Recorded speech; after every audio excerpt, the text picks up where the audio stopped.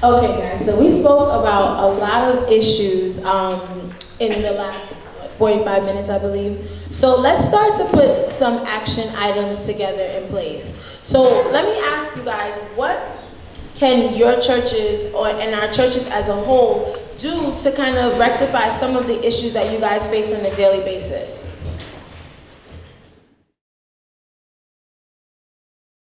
It's like stuff like this is a great way for people to communicate, because I met a lot of people here, and it's people that I like to associate with and be friends with. So we should start activities and go on trips and stuff like that, or go to places that we can all communicate, have fun together, get each other's social medias, and we can be friends. Like Tim here, he's a cool guy. I like to talk to him. People's cardos. I like to play football. He's just someone I like to meet and talk to sooner or later. And we should do more activities like this so we can meet more people and go on trips and stuff like that. We can go to Six Flags or somewhere, something like I know Six Flags, so Splish Splash, something like that. Something like that. So your suggestion is to continue youth forums and also have youth activities? Yeah, youth activities. Where we're combining all of the churches? Yeah. I feel that we can try to get, if you guys have social medias, because I think it would be good I think it would be better for us if we could get each other's social medias, create a group chat, and if any time that one of us are having a problem, we can go on that social network, put it out there in our group chat and say yo, I'm having a problem. Then we can all just talk about it, see how we can resolve it. And because me, I have Instagram, but I don't have a phone, so I wouldn't be able to go regular texting. So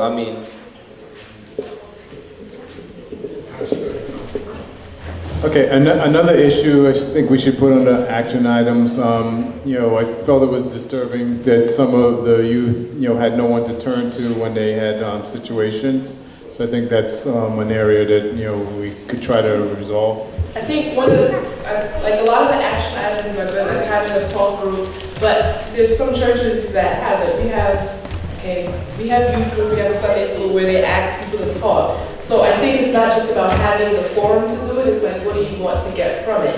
And then what do you need us to do in order to better serve you? You know what I'm saying? Because you can have this event, and you can have this talk group, you can have all these different things, and they can come and then there's still no talking. So what is it that you need in order to be better served? Or what is it that you want to get from, that you're not getting in other aspects of your life that you want to get from church, that you feel that you feel that you need to get? And I guess I'm asking my youth group personally, just to know, because I think a lot of times what the impression is that adults don't care or they don't want to hear, but I think it's that they don't know. And so instead of asking or trying to take the time, they're just thinking of something to do. Okay, we got to do this, we got to do that, we got to keep them engaged, so we have to find something for them to do. And then instead of taking the time to actually listen, or you just don't want to have silence. So we come up with all these different things to do instead of, so what is it? You can have all the events you want, you can have all the trips you want, but what is it that you want to get from it? Or what is it that you feel is missing? I just want to say thank you to all of you guys who participated. You made some really good points today.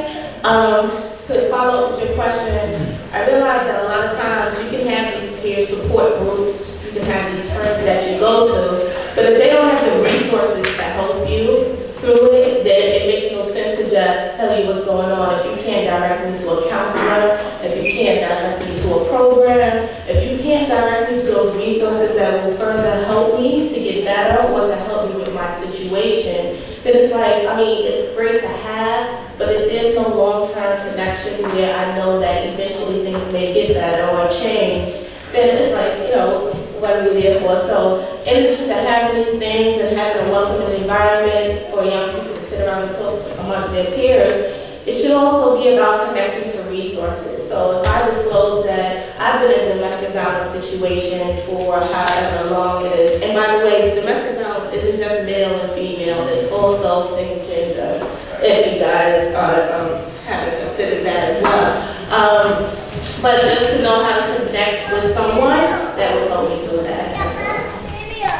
I think that brings up a good point. So one, like we're talking about serious things, and the reality is that like your friends can be great to talk to for the majority of your problems, right? But sometimes you have to be able to realize or recognize that there are some things your friends or your family or people who aren't professionals can't solve. And that's one of the reasons that kind of being in a relationship with adults is important, having communities like church. I kind of think, when I think about youth groups, and I've done youth groups for a few years now, and by no means would I say I'm like a great success at it, but you know, the trouble is you do get into this mode of programming. It's like, oh, I'm gonna have all these kids here and they're gonna hate it if I don't have something for them to do. So you come up with this programming and then you get 45 minutes, an hour and a half, whatever. And that's all. And that's all of the relationship that you have with them, and they're out the door. You know, that's not a good model. Like, our model has to be community building. Like, whatever we're doing has to be building the relationships that are fostering these kind of conversations. And the role of like a church community to provide that kind of space is incredible and profound, and we should not take it lightly how much we fail at it, to be honest, and how much we have to try harder. But it's not easy, and I don't think there are easy answers to it. And I have to say, what you said, both ladies just said, is basically icing on the cake for me. And I think in terms of resources for young people, one thing that we could probably organize is Episcopal Crisis Hotline. Okay, I'm not quite sure if they have one now. Maybe through the Brotherhood, I'm not quite certain, but a crisis hotline is something that all the teams can get a telephone number. It could be a Facebook page, it could be something, messenger, any sort of social media outlet that you can call, or you can text, or you can, send a message through if you're in crisis, or if you have a friend that's in crisis, that someone will basically manage and get back to you. It could be, somewhat private, but yet still, whenever there's a crisis, and a crisis of, it could be suicide, or if you want to hurt yourself, that becomes public, because we can't keep that private. But if you just need someone to talk to, I think a crisis hotline might be something for young people, and it could be basically put together amongst all the churches that are here, so it's not just one church, having this big undertaking. We're gonna have several therapists or counselors or just, volunteers manage the line. We should also make I think most of us have Facebook, right? No. If not, to make one. We can do like a not a web page, but like a Facebook group, like a group page where all of us, we can name it Youth Episcopal. I can't say that word. Episcopalian Youth Group, and then like when we have a problem, or like if someone needs an internship or something, maybe one of the adults, or it's kind of associated with the work of in that area, and they can give you something like if we're in like time of trouble or we need someone to talk to, just post in the group chat, and someone will talk about it and stuff like that. If you need something or from somebody else, so we can like increase our network, because what I learned a lot from my dad is that we need to increase our network, and then so we can associate with more people, because the church is our house, and we can get a lot of things from other people. Because see, I'm into accounting, but I know somewhere here, someone around here is someone associated with accounting and finances. I can talk to them about something, and they can help me get an internship or something like that, so they can help me. So we should do that, because if we increase our network, everybody will come here. Everyone here will become successful. Okay, so I'll create the Facebook group, and just put your name, if your name is different on Facebook, I'll pass the sign-in sheet around again, and I'll add everyone that was here today to that group so we can start networking so we can actually put these actions, you know. Okay, I just had 2 more comments about the action plan. One would be mentorship.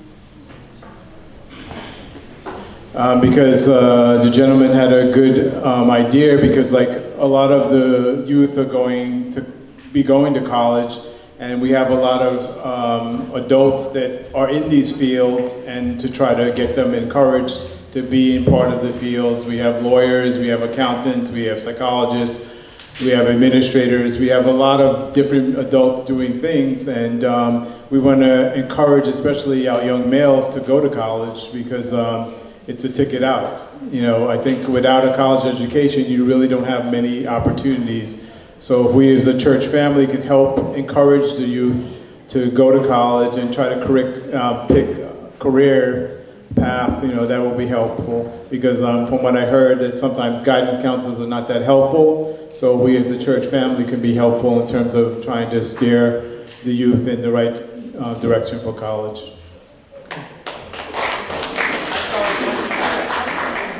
Just one quick thing. Obviously, I'm on the staff with the Bishop of the Diocese of Canada. We helped support this event, so you know we're not a distant group. Like if you want help, if you want resources, if you just want to talk individually or as a church, we're a resource, and definitely myself and Ken and Myra are like 100% behind whatever you want to do. So. Tell us about the next weekend. On next weekend we'll be doing a high school retreat based around the theme of identity. A lot of the Youth Commission, which involved Lynn and Melquan and others, helped us kind of form that idea. Zachary, yeah. There's still some room, so if you want, feel free to talk to me. And then other than that, we have the baccalaureate service, so if you or anyone you know graduating, that's happening towards the end of May. And then we kind of go into break in summer, so. Okay, so we want to start to wrap it up so we all can get down for lunch. So I want to thank all the youth who are participating in this endeavor, and thanks for having us, and I really enjoyed being part of the panel, and I hope you guys enjoy lunch, and then we'll have part 2 of the discussion. Thank you all. All right, guys, so real quick, let's give a hand.